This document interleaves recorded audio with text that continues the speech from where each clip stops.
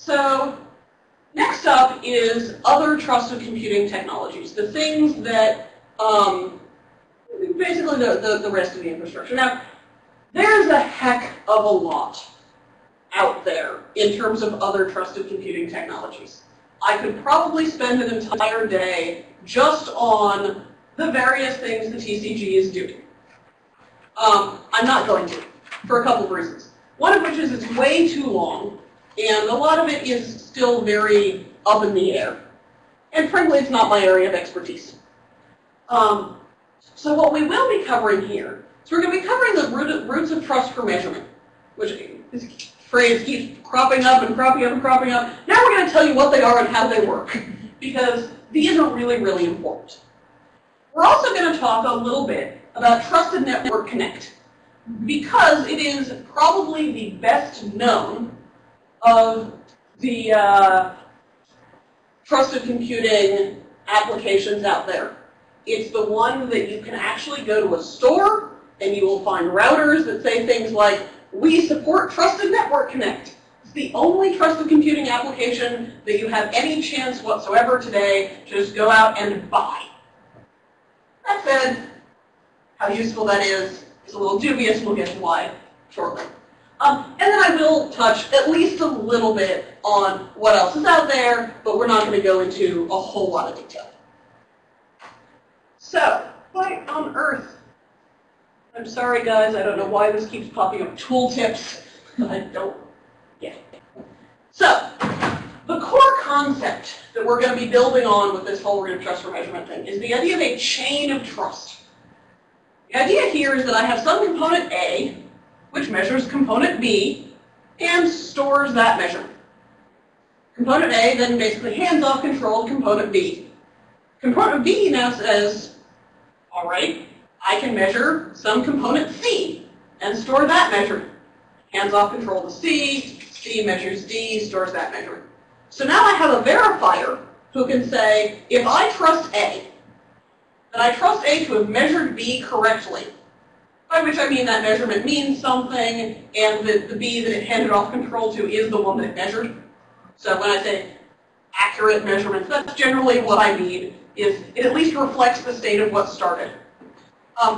So now I can look at that measurement and decide, do I trust B? If I trust B, then I can trust that it measured C correctly and evaluate that measurement. So I can start from a root and build up to potentially a pretty long chain of I trust A, so I trust B. I trust B, so I trust C. I trust C, so I trust D. And at every single step of the way, I'm actually checking a measurement. So I'm not blindingly trusting anything except that root. So there are two potential roots of trust for measurement. The static root of trust for measurement is part of the BIOS. It's BIOS boot block, I believe. It runs automatically as part of the system boot. If you turn the TPM on and you boot your machine, it will have measurements in it. And the reason it has measurements in it is the static root of trust will always just go. It's used to create the boot time chain of trust. So when the BIOS boots, the BIOS boot block boots up, measures the rest of the BIOS. Hands off control of the rest of the BIOS. The rest of the BIOS measures the bootloader in two different pieces, hands off control, and so forth. There's also a dynamic root of trust for measurement. This is part of the CPU. This is that TXT or SVM thing. The dynamic root of trust for measurement itself is a piece of signed code for the manufacturer. It is not run by default. You have to enter it deliberately. I run a command that's called sender in the Intel world. I'll be honest, I don't know what it's called in the world. And that turns on a special secure CPU mode in which nothing else is executing except this little piece of trusted code. And we can use this to create what's called a late launch chain of trust. And part of the reason it's called a late launch is, for one thing, it's happening after the system is boot, hence late. And it can be used to measure and launch absolutely anything. This is actually pretty cool. So the static root chain of trust, we start with the BIOS, boot block, that measures the BIOS, measures the bootloader, bootloader measures the operating system, and in theory, If you've got an operating system that supports it, you can use that to measure applications. So far, that last step only exists with some Linux extensions. And in fact, getting from the bootloader to the operating system requires that you have the right bootloader. Some support it, some don't. So you don't necessarily get all of this for free, but you can at least get partway there, and getting at least to the operating system is not too difficult. So there are some trade-offs with the static root of trust for measurement. The big pro of it is it's there, it's working, you just turn your machine on, and there you go. There are, however, some pretty big downsides to it. The first of which is, how much do you trust your BIOS? Do you know anything about your BIOS vendor? Do you even know which BIOS you're running? Has it been updated lately? So the measurements that are produced by the BIOS are extremely variable and cryptic. So even once you figured out do you trust your BIOS or not, making sense of it is tricky. And getting a BIOS manufacturer, even a trustworthy one, to tell you what they're measuring and how is very difficult. So there's no standardization yet, and some early experimentation has shown that two different machines that are both the same model, purchased on the same day, running the same BIOS version, will have different measurements of the BIOS. Yes. So when I say measurements is difficult here, and we need standardization, there's a reason for that. Yes.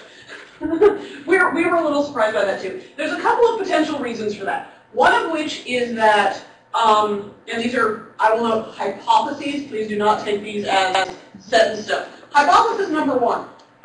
There are a number of things that the BIOS manufacturers are required to take into account for measurements, and there are others that are not clear. The BIOS measurements are supposed to reflect the state of the BIOS settings and the BIOS menu. Should you have a different measurement if somebody went into the BIOS menu, changed nothing, but saved it and left, or not? I wouldn't think so, but other people disagree, and the spec turns out to not actually be explicit about that. You got two different machines that both came from Dell on the same day from the same line, but Dell buys most of its components as generics. So two different machines that both look the same and have the same stats may actually have a different brand of graphics card, or I don't actually know very much about what's on the motherboard, but insert some motherboard components here because they have grabbacks, each of which may have slightly different communications protocols, slightly different, So if the BIOS is doing anything that directly reflects the actual components on the motherboard, those are going to measure differently, even though from a higher level perspective, we may not care. And if you have any insight into here, I'm not this low level most of the time.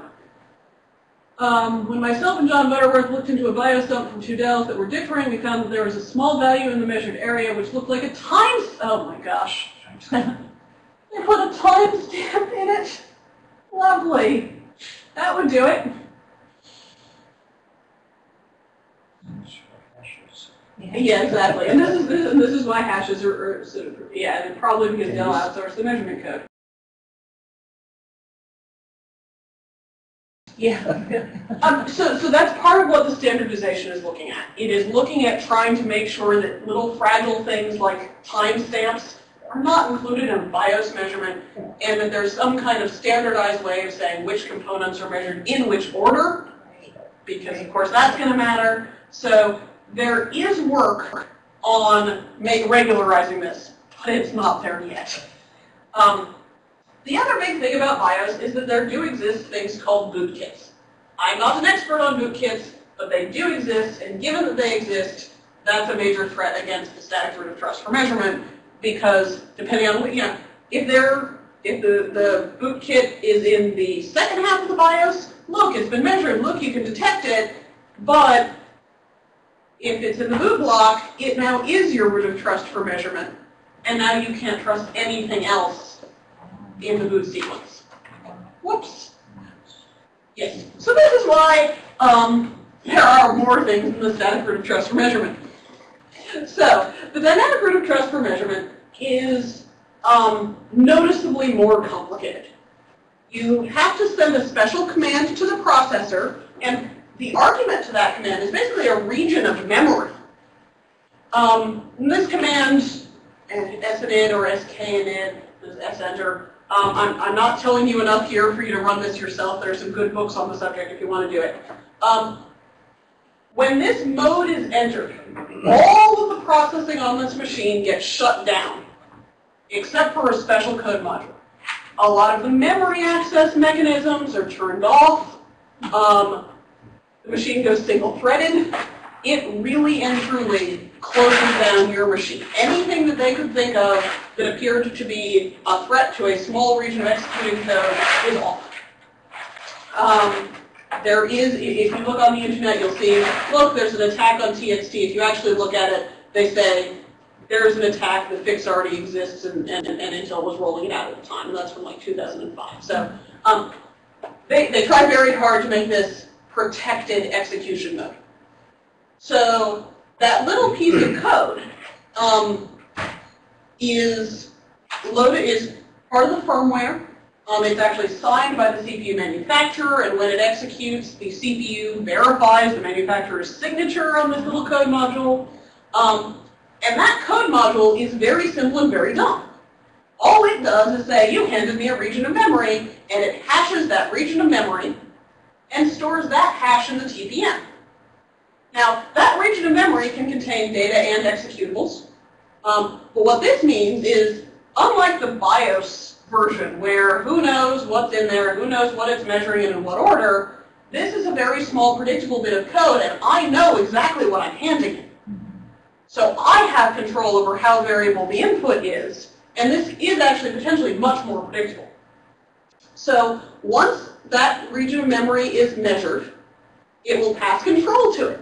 Exact same principle as we had before, but now we're the ones deciding what's measured, what's executed. So we can now do a direct chain of trust from the CPU. We're not trusting mumble BIOS manufacturer in Taiwan here. We're trusting Intel or AMD's firmware, which is not necessarily perfect, but we at least have a much more concrete idea of who that is, where it came from. And this special code has its own locality. And I kind of hand-waved in passing earlier this idea of locality as permissions for the TPM. This is the one time that locality really matters. There are technically 5 localities on the TPM, 4 through 0. And locality 4 is only the DRTM. And there is a PCR that is only writable by locality 4. It is reset whenever the DRTM is entered, and only that locality can extend it. So if we see a value in that PCR, we know we entered secure mode, and the secure mode put this measurement in. Nothing else can do that. That's why locality is cool, is really for this. There is also, when it passes control to the region of memory, it then enters locality 3, which is basically things running in this secure mode. So we can now actually tell, this is what the tiny piece of code measured, and then we can follow a chain of trust up through whatever we're running. So this gives us the ability to constrain keys so that they can only be used when we're executing in secure mode. This gives us the ability to distinguish between things actually measured by the firmware and things measured by whatever the firmware launched. This is actually pretty cool. We call this late launch in part because some uses of this technology actually are launching NOS. So I can use this to launch an operating system or a hypervisor, but I can also do other things with it. So the chain of trust for DRTM is actually pretty darn short. This is an example for a virtualized system that launches from the DRTM. I've got the CPU manufacturer, which measures the I cannot change that lettering to white right this second. I'm sorry. What this says is the sign code from the CPU manufacturer, secure hypervisor, and virtual machines. Sorry, it was much more visible on the machine I created this on, and these are LaTeX slides, and I'm pretty sure this little machine here doesn't have LaTeX on it. And then that goes up to the applications. So here, we're using this secure mode to launch a hypervisor without trusting the BIOS at all. Everything that's happened before on the machine, it's over, it's done with. We don't have to trust it.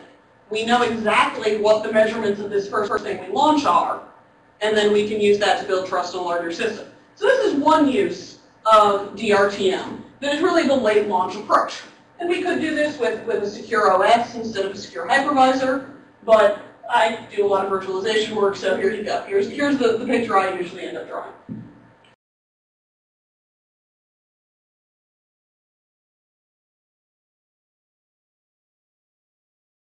Well, if the BIOS is bad, then it can stop you from going into secure mode. But somebody who's messed with the BIOS can't mess with your firmware. Right, yeah. Inherently. And even if they did manage to mess with your firmware, unless they've got Intel signing key, they can't make this look like legitimate Intel code. There is rollback protection in there to make sure that you can't install an old piece of firmware that may have an attack in it. But I'll be perfectly honest, I don't remember what that mechanism is. I believe I mean my CPU microcode, but I will be perfectly honest, I am not actually an expert in this area.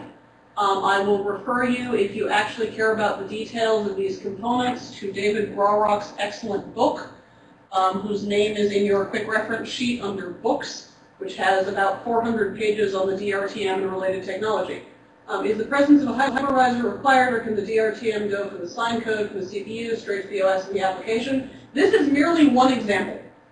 A hypervisor is not required. The DRTM can launch anything. And in fact, let me show you my next little slide here, which is a completely different use of the DRTM. Here, we're using the DRTM to launch not an OS, but an application. This is something called Flickr, and I have misspelled it. I always misspell it. It is Flickr with an E, not without an E. I'm sorry. This is a research project at CMU.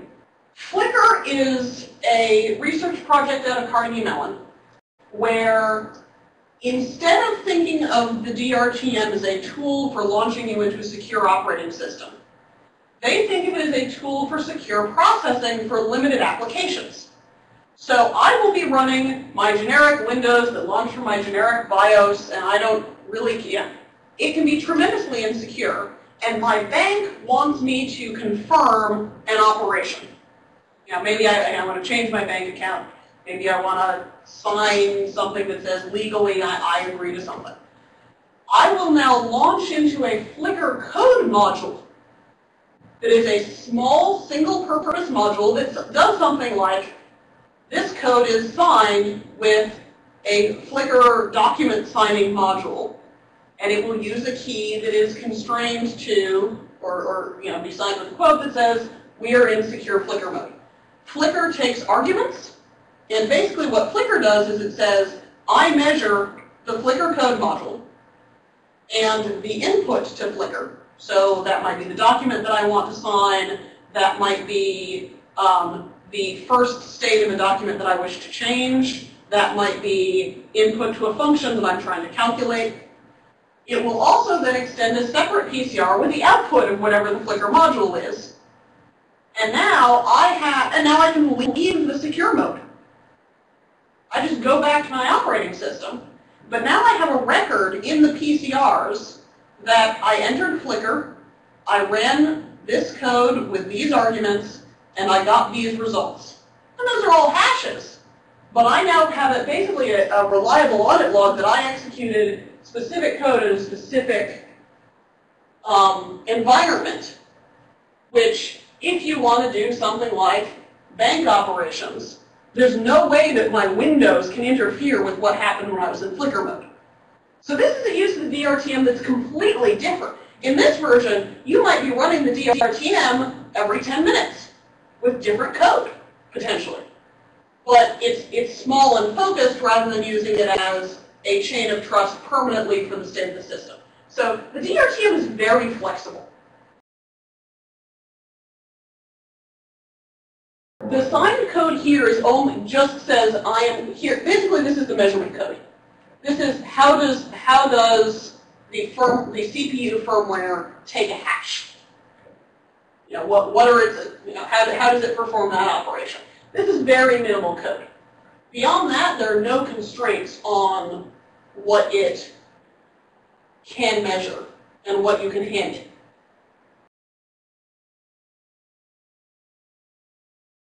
So the Flickr scenario. the Flickr scenario. In the Flickr scenario, you are running a generic OS, which, as has been pointed out, could in fact be Windows or Linux. Flickr doesn't care. I was just using Windows as an example. Flickr doesn't care what OS you're running.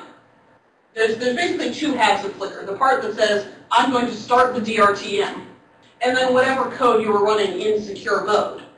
But once you're finished with your secure operation, you then leave secure mode and go back to whatever you were doing.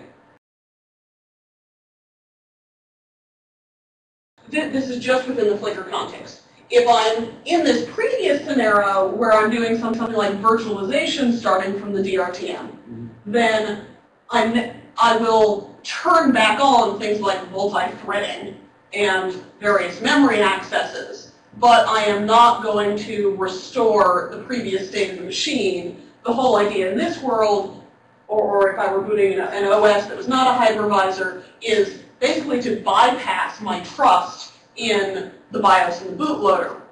And all I am trusting them for at this point is to start the DRTM. And I can verify that it was started and with what code. So I, as a remote verifier, know for a fact you started the DRTM, here's what you ran with it, and I don't care what happened before that because it's gone. So, trade-offs of the DRTM. It has a lot of advantages. It is very flexible. It can measure anything you need it to. Executables, data, whatever you hand it, it will measure. And those previous examples were designed to talk about how flexible the DRTM is. It means that you're trusting the CPU, which, frankly, you're trusting anyway. I mean, it's your CPU. If your CPU is evil, you're really dead in the water. Not the BIOS, the bootloader, which is a lot sketchier.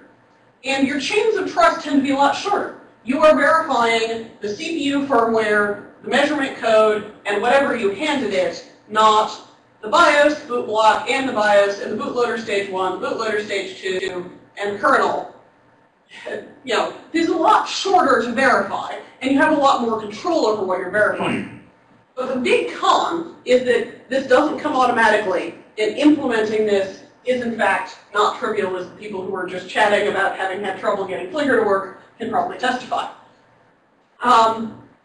There's also one thing about it that's really mixed. The static root of trust executes once as the machine boots, that's it.